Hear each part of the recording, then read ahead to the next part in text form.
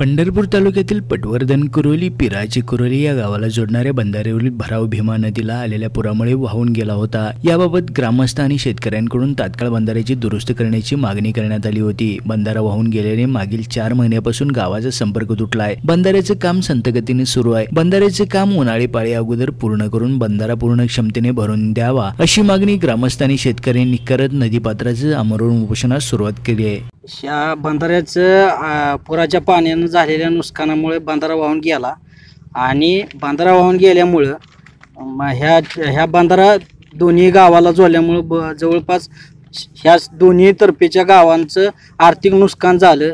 शिवाय कॉलेज असल्यामुळं शाळेच्या मुलांना पण येण्या जाण्याचा त्रास झाला। जीव मुठीत धरून होडीनं शाळकरी मुलींना ये जा करावं लागत होती आणि तसा विचार केला तर ही दोन्ही साईडला कारखानदार आणि शेतकरी असल्या कारणाने ह्याच्यावरनं ऊस वाहतूक होत होती। ती ऊस वाहतूक पण आता पूर्णपणे बंद झाली आणि दुसरी गोष्ट म्हणजे गावाचे आर्थिक नुकसान मोठ्या प्रमाणावर झाली आणि कुठल्याही पद्धतीचा दवाखान्याचा मार्ग असेल तो हीच असायचा, शाळेचा मार्ग हीच असायचा। दोन्ही गावाची दळणवळणाची व्यवस्था असल्यामुळं ह्या बंधाऱ्याला खूप महत्त्व होतं आणि ही गेले 7-8 महिने तुटून गेल्यामुळं इथल्या नागरिकांना त्रास होतोय।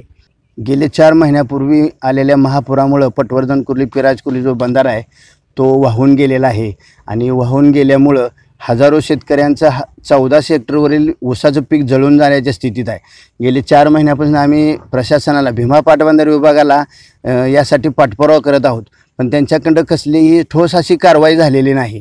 गेल्या 10 दिवसापासून बंधाऱ्याचं काम झालं असं अधिकारी सांगतायत, पण 4 किंवा 3 टिपर इथं वाहत आहेत आणि ती पण टिपर एक ब्रासच घेऊन माल येत आहेत। त्यामुळं ज्यावेळेला 15 फेब्रुवारीला पाणी उन्हाळी पाळी सुटेल त्यावेळेला आमचा बंधारा पूर्ण होणार नाही असं आम्हाला दिसायला लागल्यानंतर आणि ठोस आश्वासन एकाही अधिकाऱ्याकडं किंवा लोकप्रतिनिधीकडं आम्हाला मिळालं नसल्यामुळं आणि आमचं संभाव्य नुकसान भविष्यकाळात आमच्या डोळ्यासमोर दिसत असल्यामुळं आम्हाला नाईलाजानं नदीपात्रात उपोषणा बसायची वेळ आलेली आहे। पंढरपूर येथे प्रथमच खास पंढरपूरकरांसाठी भव्य कॉटन एक्सपो सेल। यामध्ये घर संसार उपयोगी वस्तू, पुरुषांसाठी cotton jeans, T shirt, cotton shirt, shoes, लहान मुलांचे रेडीमेड कपडे, महिलांसाठी रेडीमेड ड्रेस, ज्वेलरी व सौंदर्य प्रसाधने, लेडीज पर्स, लेडीज चप्पल, शूज आणि बरंच काही। एक वेळ अवश्य भेट द्या। टिळक स्मारक मैदान, स्टेशन रोड, पंढरपूर।